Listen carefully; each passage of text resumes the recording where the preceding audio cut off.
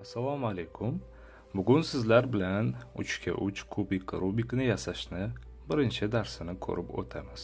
Shu kungacha shaxsan men hali o'zbek tilidagi kubik rubik yasashning darsini kuzatganim yoki uchratganim yo'q. Shuning uchun iloji boricha sizlarga sodda, tushunarli va ba'zi bir formulalarni qiyinlashib ketgan shaklidan biroz qochgan holatda sodda bir darsni o'tishga harakat qilamiz. Albatta, formulalardan butunlay yiroq deya olmaymiz, lekin iloji boricha soddalashishga harakat qilamiz.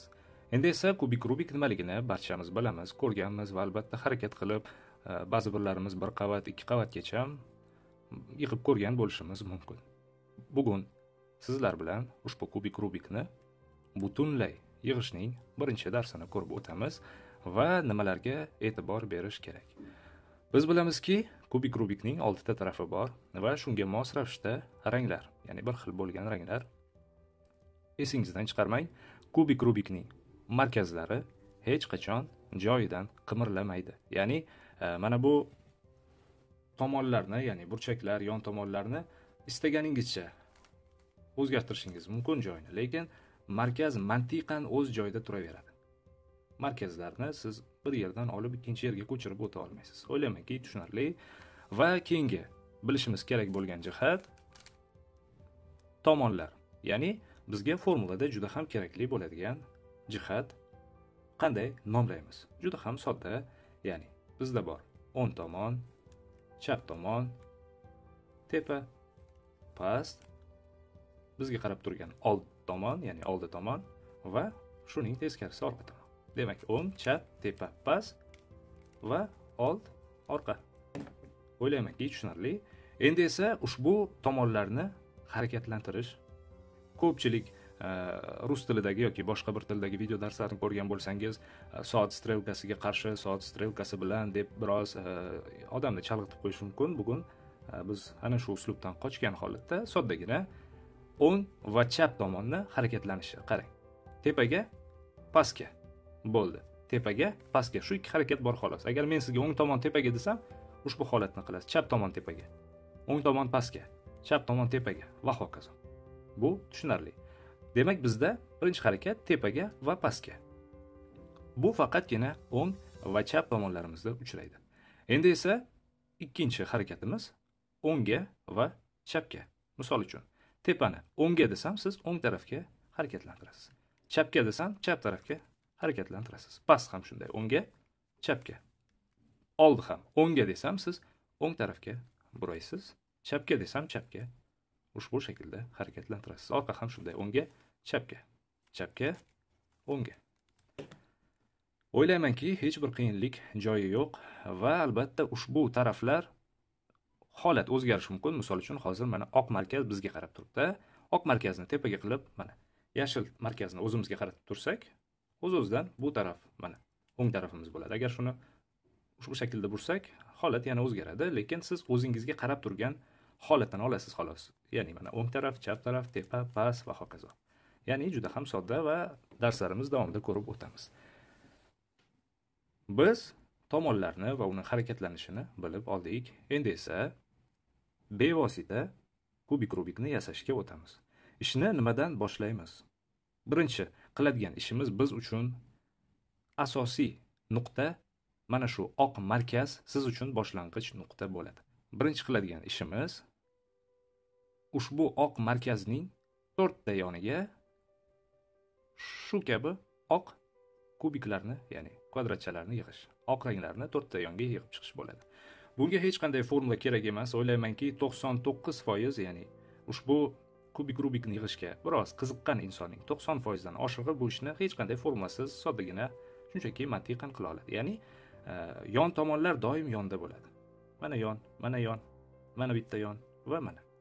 Ana shu yon tomonlarni tepaga olib chiqamiz xolos. Misol uchun qarang, mana shu yonni xohlagan tepangizga olib chiqing. Buni birinchi qiladigan ishimiz pastda turibdi, ikkinchi qavatga ko'tarib olishimiz uchun shunchaki burishimiz yetarli. Mana burdik, ikkinchi qavatga chiqib oldi. Endi esa buni yana bir bursangiz tepaga chiqib oladi. Va buni o'z ikkinchi qavatda tepaga chiqardik. Endi esa buni, hozir buni bir bursam, mana bu qilib bo'lgan oq kvadratchamiz yo'qolib qoladi. Shuning uchun tepani buramiz, yo'q joyga esa joylaymiz. Bitta joyimiz qoldi. Uning o'rnida esa mana shu shaklimiz. Endi esa buni qanday chiqaramiz desangiz, siz ikkinchi qavatga olib chiqib oling birinchi. Faqatgina mana shu devor orqali. Ya'ni bu yerlarni qimirlatmang. Buni ham, chunki bizga kerakli kvadratlarni yig'ib oldik. Bu yerga o'tkazib olamiz va burasangiz mana ikkinchi qavatga chiqib oldik. Va bir urinish bilan tepaga olib chiqamiz, lekin agar buni bursangiz sizga kerakli yo'qolib qoladi. Shuning uchun tepani harakatlantiramiz va olib chiqamiz. Ko'rib turganimizdek, oq markazning yonidagi 4 ta oq ranglarni olib chiqib oldik va plus shakli hosil bo'ldi. Birinchi qilinadigan ish, birinchi qadam mana shu hisoblanadi. Endi esa sizdan talab qilinadigan narsa mana shu oq markazning atrofiga 4 ta do'stlarni yig'ishni mashq qilishingiz kerak. O'ylaymanki, juda sodda. Keyingi qadamimiz mana shu 4 ta olib chiqqan oqlarimizning tagida mana ranglar bor, har biri o'ziga yarasha. Ana shu ranglarni ikkinchi qavatning markazi bilan bir xilda qilib olishimiz kerak. Ya'ni qizilmi qizil bo'lish kerak, ko'kmi ko'k, yashilmi yashil. Qanday qilamiz desangiz, birinchi bilishingiz kerak bo'lgan narsa, har doim kamida bitta taraf uzog'i bilan ikkita taraf bir xil bo'ladi. Bu nima degani desak, misol uchun mana qarang. Yashilga yashil. Va buning qarama-qarshisida ham demak. Mana bitta, kamida bittani bo'ldi. Yana aylantirib ko'ring. Qani? Ha, ko'rdingiz-a? Qizilga qizil, ko'kka ko'k bo'ldi. Afsuski, ikkita tarafimiz bir xil emas, ya'ni o'rni almashgan, ko'rib turibmiz. Bizning hozir qiladigan ishimiz 4 ta tomonni ham mana shunday bir xil qilib olish. Demak, siz hozir e'tibor bering, formulani ishlatishni boshlaymiz. Qanday? Siz ikkitasini bir xil qilib o'zingizga qaratib oldingiz mana shunday qilib, ha?